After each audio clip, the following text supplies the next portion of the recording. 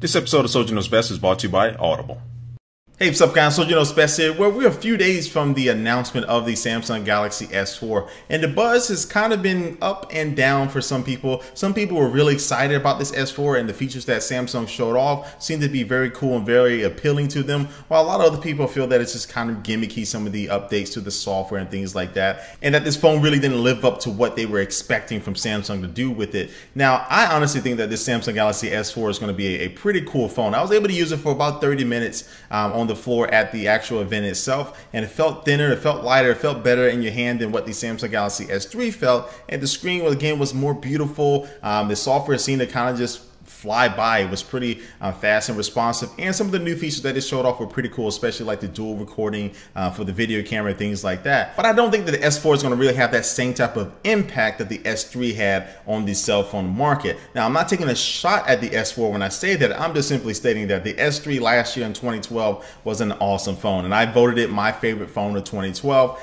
And the reason I voted it that way was because that this was the first phone that I really saw that was able to just pry away iPhone users from their iPhone and switch over to the S3, and everybody was talking about it. And so with this S4, Samsung just really has a lot to live up to. And so I just think it's unrealistic to expect a company like Samsung or a company like Apple to every 6 months to a year to be able to just change the market of a cell phone or a tablet or a watch or a TV, you know, and really change the way we use it on a daily basis. I just kind of feel it's unrealistic to be able to expect them to totally wow your pants off every single time. And again, I'm not saying this S4 is not an exciting new upgrade to the Samsung lineup of cell phones. I'm just saying that it's not going to have probably that same type of buzz as the S3 has, but that doesn't mean that you probably shouldn't go get it. That definitely doesn't mean that I'm not going to get it. I'm definitely going to get it, not only for the review, but I think it's going to be a cool phone that has cool display, has some touch and eye gestures and features and things like that. And I think the camera features are going to be pretty impressive myself. But it's just, I think a lot of people feel that, honestly, this kind of sums up everything. I think a lot of people feel that because the S4 looks like the S3 just from the outside, design wise, it looks like the S3. They don't see it as a substantial upgrade over the Galaxy S3. They just see it like the Samsung Galaxy S3s. And it's just funny to me because some of these same comments have been made about Apple with the iPhone 3GS and the 4S, and possibly the iPhone 5S is going to be coming up this summer. And so it's just kind of interesting to me that now people are talking about Android products the same way. But the same way I kind of defended Apple, I'm the same way I'm going to defend Samsung too, because you just can't expect them to be able to change the phones that much every single year. Every couple years, I think they're just really on this 2-year cycle where we're going to see these phones or tablets come out every 2 years that really just, you know, again, affect everybody in a different way than what we've seen before. And also too, Samsung has come out and said that the Galaxy S3 will be receiving some of these software upgrades on the S4 in the future software update. So if I am an S3 owner, I don't know whether I'm gonna have my wallet out when the S4 launches saying I just absolutely have to have this phone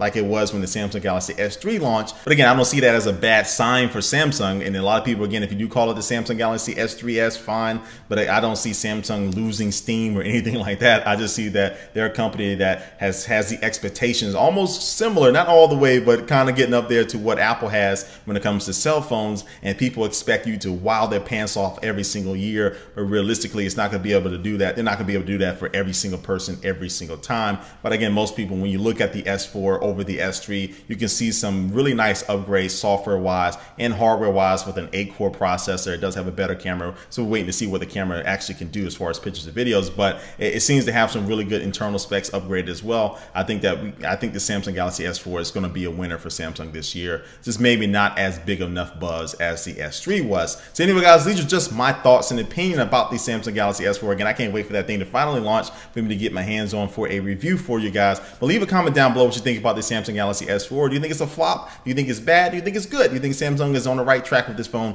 Leave your comment down below. And before I officially end this video, I'm just going to take one look at our sponsor. Today's sponsor is Audible. Audible.com has thousands and thousands and thousands of books to choose from, and they're just not regular books. These are audiobooks that you can put on your cell phone, put in your MP3 player, put it in your car and listen to while you're driving to work, or listen to while you're working out if you want to go for a run. And they also just released a new iPad application that you can download right now and choose your favorite book and listen to it on your tablet. And one of the books I'm reading right now is called Digital Wars. It's a book talking about the battle between Google and Apple and Microsoft, and really just the battle for the internet and things like that. So you can start listening to this audiobook or really any book in their audiobook library if you go to audible.com/soldier right now, and you'll get a free audiobook. Again, that's audible.com/soldier. patreon.com/soldier. All right, guys, again, thanks for watching the video. Be sure to subscribe to this channel if you're not already subscribed to make sure you get updated with all my featured videos, and also to all of my links to my social networks like my Facebook and Twitter, Instagram, or down below as well. And thanks for watching, guys, and I will catch you later. Peace.